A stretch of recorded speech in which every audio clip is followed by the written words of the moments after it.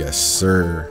Mod Tricker back up in this thing, man. Today we'll be diving into some more mysterious oddities, man. Today I'm reacting to some creepy TikToks that'll leave you stunned. But before we hop into that, man, go ahead and spam that like button right now so we can run the numbers up on the algorithm, and you ain't gotta think about it later. And if you haven't already, man, go ahead and hit that sub button, man. Sub up, join the family. I promise this is the most lit and active community on YouTube, period, man. And to everybody who's already subbed up, I appreciate each and every one of you guys for helping me build this community from the ground up. But with that being said, guys, let's hop straight into the video. Something strange is going on with Beyonce. There is a strange conspiracy that Beyonce is using the souls of music icons to feed her success. Well, you see, when she started her I Am World Tour in 2009, Michael Jackson died. Then with her The Miss Carter Show tour in 2012, we lost Whitney Houston. Subsequently, with her On the Run tour in 2014, we lost Bobby Womack and Prince in 2016 as she embarked on her Formation World Tour.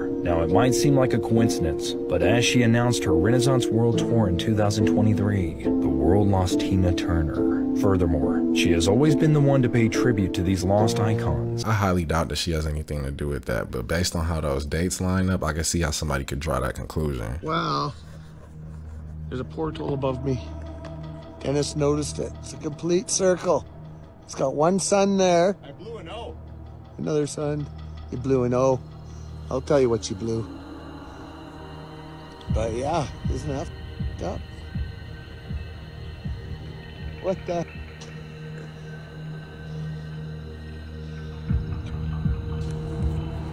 Yeah. Did you get the whole thing in your picture or what? No, It's too big. But it's a perfect. It's too big.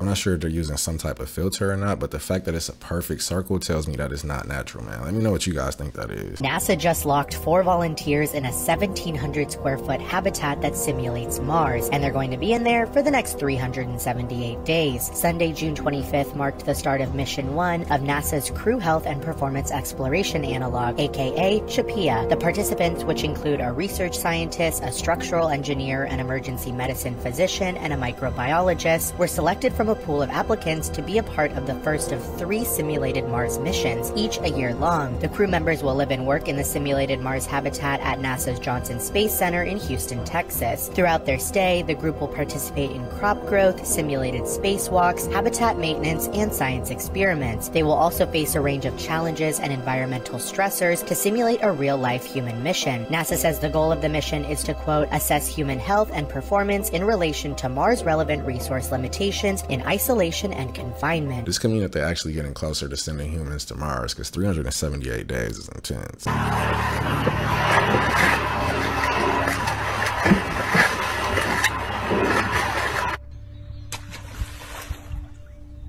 There he is, he's on it.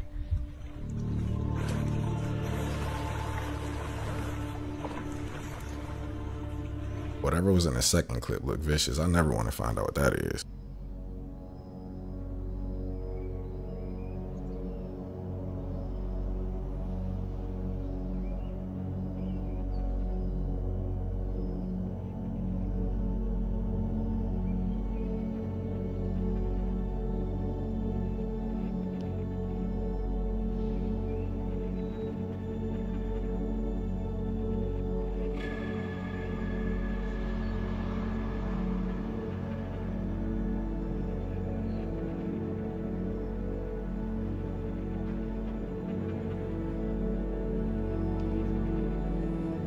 I don't know of anything that can make the sky go from nighttime to morning in an instant like that. So I was on Twitter this morning and saw this post.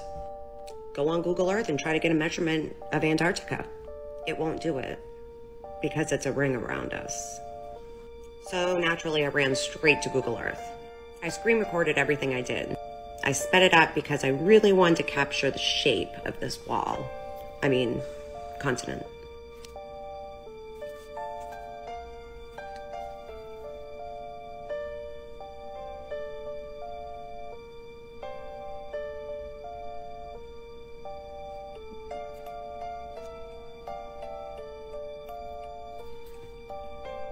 Yeah.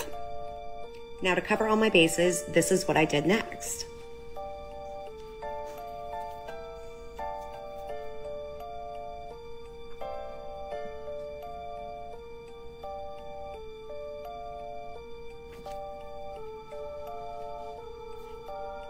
I could find the perimeter in the middle of the ocean, middle of Africa, and it didn't matter where I put the points.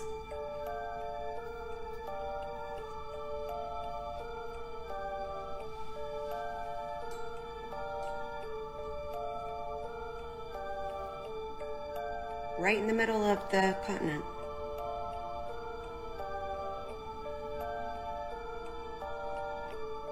Now this got me thinking, why don't we journey up to the North Pole? You know, right there in the middle.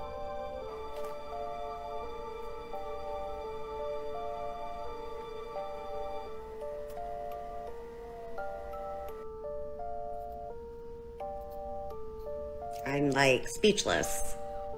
So while I was sitting here pondering all this and being speechless, I went, holy shit. No matter where you set the points, it always had these little spots, or a spot, missing. North Pole. Kind of like a little missing puzzle piece. The missing piece of the circle. Anyways, it's all a big conspiracy theory anyways. It looks like they're taking a flat 2D image, then wrapping it over a 3D sphere to create this map, but maybe Google is trying to tell us something. I was just cooking me some rice, and like I was looking at myself in the reflection, you know, what the f... Y'all see...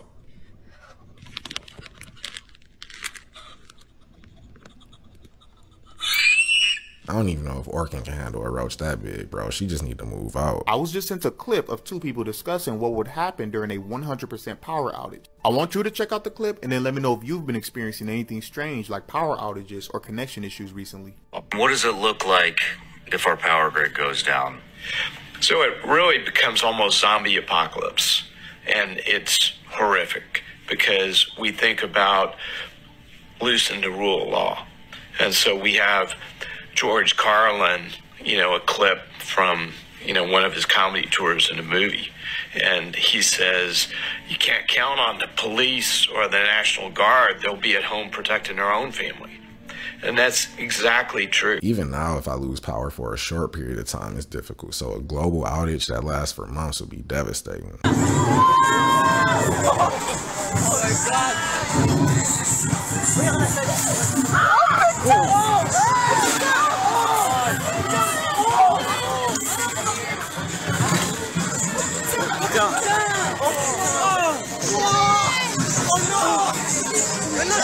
This ride is terrifying enough without a cable snapping, so I know they were shook. This is probably one of the creepiest fish in the ocean. It's called the monkfish. They get really big. This is a small one. This is the first one we've caught this year. He's got little feet. I don't know if you can see it, but his eyes like glow green.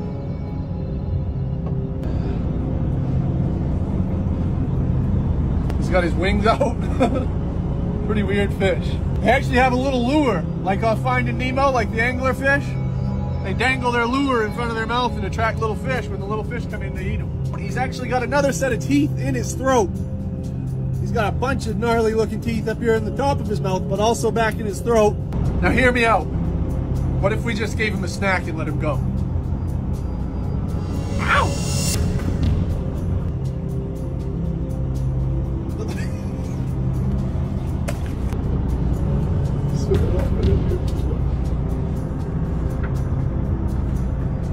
If nobody showed me this came from our oceans, I would think this was a real extraterrestrial. This baby sun is actually a demon.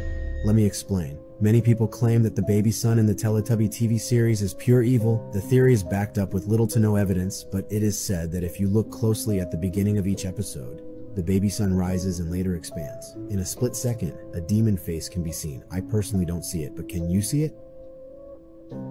I've always felt a little uneasy about the baby sun, so maybe this is why. Have you ever wondered about the mysterious passing of director Stanley Kubrick?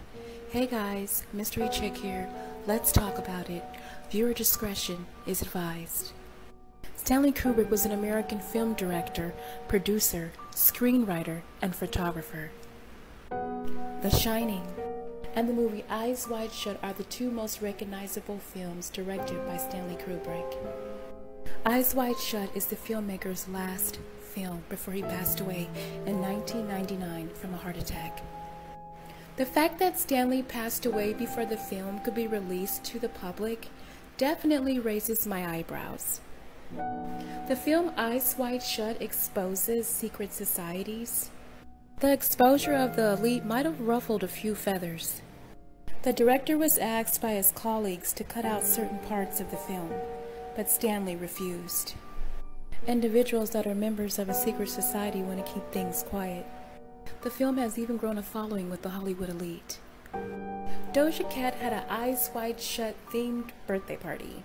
Very strange. When this movie came out, all of this stuff was still being done behind closed doors, so I could see this movie definitely ruffling the wrong person or persons' feathers.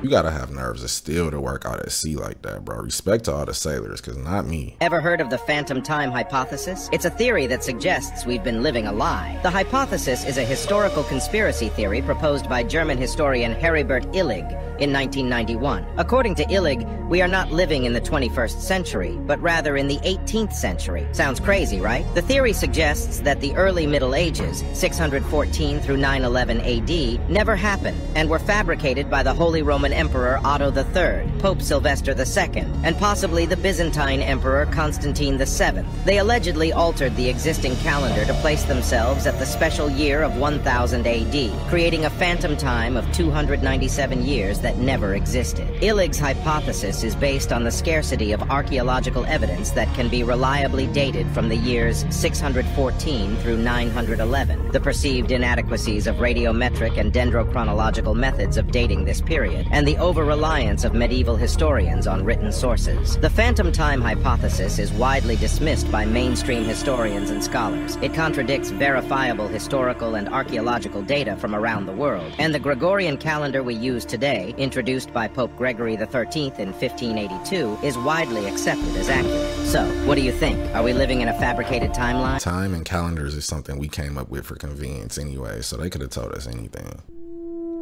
I found another glitch in the Matrix. Check out my watch, Friday the 30th. And when I move it here, look at it, it's Saturday the 1st. Put it away. 30th. Put it this way. It's the 1st, but it's not the 1st yet. Glitch. Either his house is built on the border between two time zones or his bathroom is a wormhole.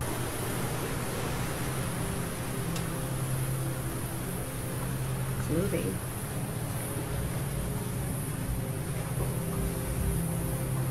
Oh my gosh. It's moving, Mark.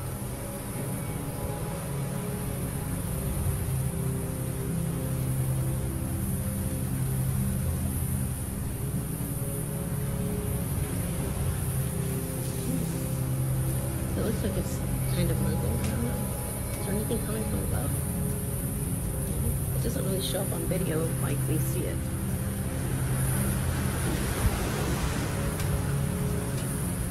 Something flies out of there on fucking running. Yeah.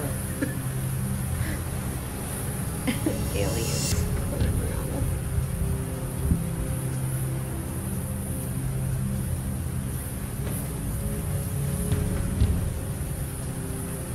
That's just so strange. They need to pause all space research until they figure out what's going on with the oceans, bro. I feel like that's where all the mysteries are.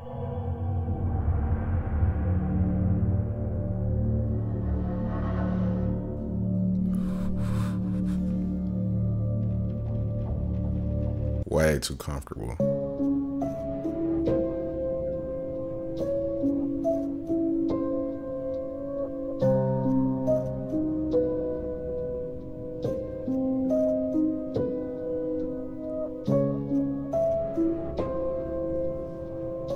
Those look like mini cloud generators, bro. They're not even trying to hide it no more. In the 1920s, this device was banned by the FDA. It was taken outside of the clinics in which it was used and smashed to bits. The multi-wave oscillator was invented by a Russian-French engineer, George Lakhovsky. This was an extremely popular treatment during the 1920s and 30s. Lakhovsky's multi-wave oscillator consisted of a series of concentric rings or antennas connected to a high-frequency Tesla coil.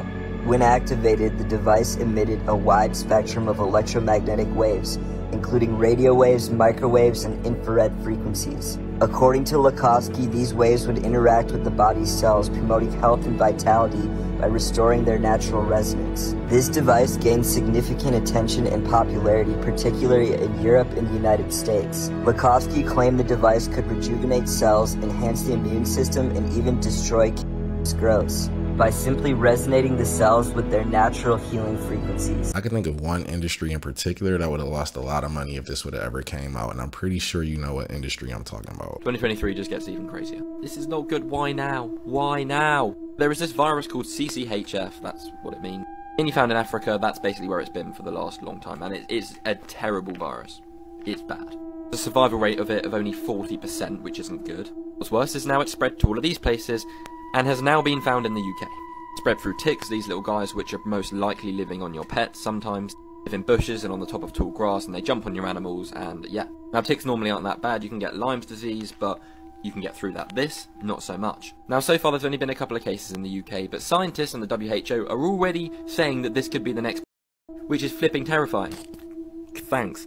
This really isn't good. Hopefully nothing will happen, but hit that follow button and I will keep you updated. It's like as soon as we start to relax from the last thing, we got something else to worry about, bro. This is exhausting. There is something hidden at the bottom of the Grand Canyon that the highest authorities don't want you to discover, and its existence be unsuspected.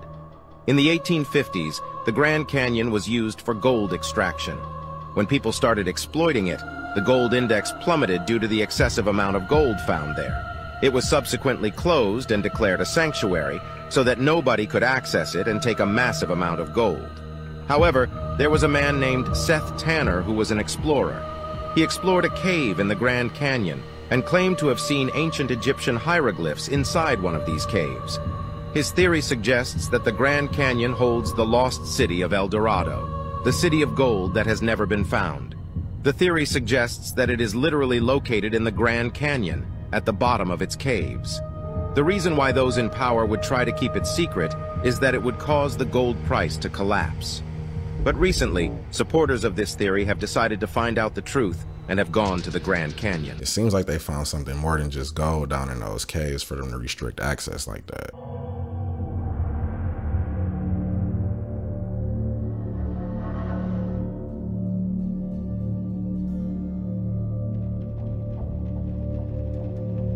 Good luck if you fall in there.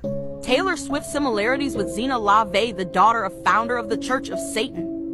There is a conspiracy that Taylor is Zena clone created to continue the satanic agenda. After acting like a virgin Christian girl, Taylor lured young girls as her fans under her influence before implementing her ideology. Someone claimed that this is Becky, a girl that has accidentally passed away after a weird accident.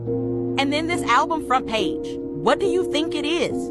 Taylor Swift performances and videos are becoming more and more evident of the satanic influences, with mostly young girls being the foundation of her fan base espouses to rituals, witchcraft, black magic, and occultism. Doesn't she look like a witch during her offerings and rituals?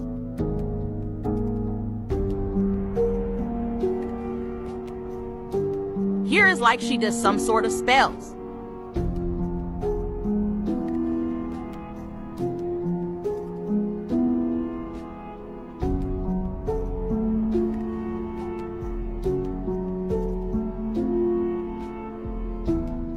Very dark entry, pay attention to the serpent in a second.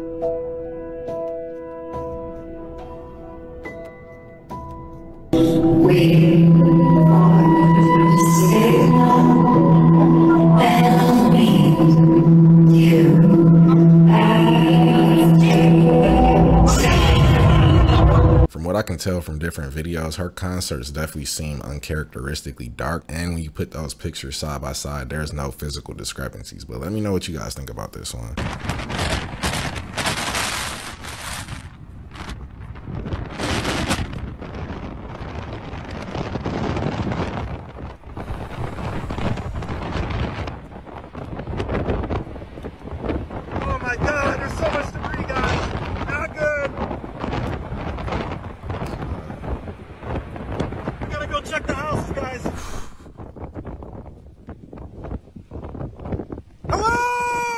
Is it just me, or does it seem like these tornadoes are getting larger by the day? That was like a quarter-mile wide. A roller coaster has fallen apart in Charlotte, North Carolina. Maybe that's an over-exaggeration, but this is Fury 325 in Carowinds. And as you can see, it has a major boo-boo, a major cracked support. This was taken yesterday, June 30th, as was this video.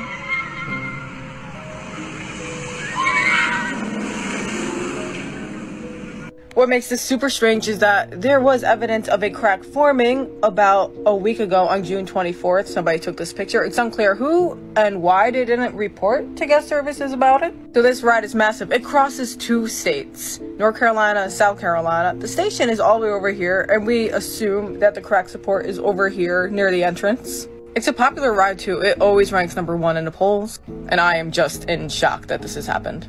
Stay tuned for updates. This is exactly why I got trust issues with amusement park rides. Can someone explain this super strange glitch that was caught on live TV in Chile? Check this out. Estas han sido las informaciones desde el Palacio de la Moneda más detalles en nuestras ediciones posteriores. Perfecto, Mariano. Vamos a estar muy atentos entonces a las novedades. Mariano. Vamos a... Even the other news anchor was confused. Our government has been working with aliens all this time. There is a conspiracy theory called the Serpo Alien Exchange Program that suggests that the elites have been in contact with the aliens for a really long time. Well, you see, according to this theory, in the 1940s, a UFO crash in New Mexico led to the government recovering a living extraterrestrial that came from the planet Serpo, located in the Zeta Reticuli star system, some 39 light years away. This extraterrestrial, known as the Ebens, started facilitating contact between Earth and Serpo, teaching humans about their technology, including their light-speed propulsion technology, basing themselves in New Mexico, a place where the UFO sightings might not just be a hoax anymore. It was also alleged that 12 humans were actually sent to live in Serpo among the Ebens for decades, and while the actual purpose of it is still unknown, the question we should be asking is, how much more do we not know? If we didn't know that. If this is true, then they've been here for decades. They probably got way more bases now. Not me finding out that there was another deep sea craft exploring the bottom of the ocean at the same time that we were hearing about everything going on with the Titan submersible. Yeah, and it was on a $1.5 million expedition. But this one wasn't looking for the Titanic. This one was looking for a UFO that fell from outer space into the ocean in 2014. You can't make this stuff up. And I want to tell you what they found on this very expensive mission. But first, what are we doing here? Why is everyone at the bottom of the ocean all of a sudden? I guess now we're searching for UFOs, or I should say USOs. Because correct me if I'm wrong, but I believe USO stands for Unidentified Submerged Object. Yeah, that's a thing. Although when speaking of USOs, I believe people use it to refer to UFOs that like dip in and out of the water or come out of the water or something like that. So this might be a little bit different. This whole expedition is being led by Harvard astrophysicist Avi Loeb. Him and his team are looking for debris of a meteor that fell into the ocean in 2014. But they don't believe that it was a meteor. No, they think that it was a UFO that crashed into the ocean.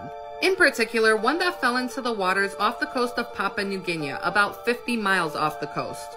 Avi has a boat, a team, and some underwater sleds. Sleds like this one you see here. The sled is mounted with magnets, cameras, and lights.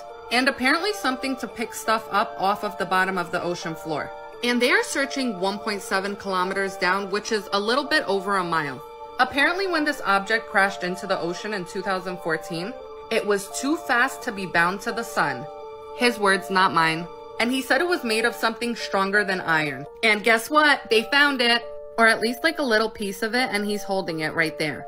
On their mission that is still ongoing from what I understand at this point, they found small metallic wires and small little spheres. These spheres are made of magnesium, iron, and titanium, but no nickel. And apparently that's significant because it resembles human-made alloys. But they're looking for a bigger piece. I'm assuming they want to find something like this down there? And he says he believes this is the first time that humans are putting their hands on interstellar material. Why would you touch that?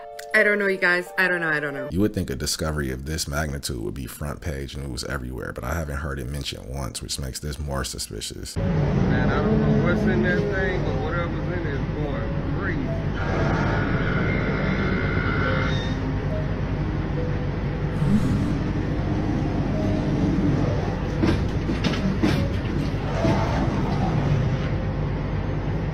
that tank don't look like it's gonna hold whatever is in there, bro. I would not be filming, I'd be running. But with that being said, guys, that was the video. Thank you for coming to kick it with me. Let me know what you guys thought about these creepy TikToks in the comments below. And until next time, y'all take care of yourself.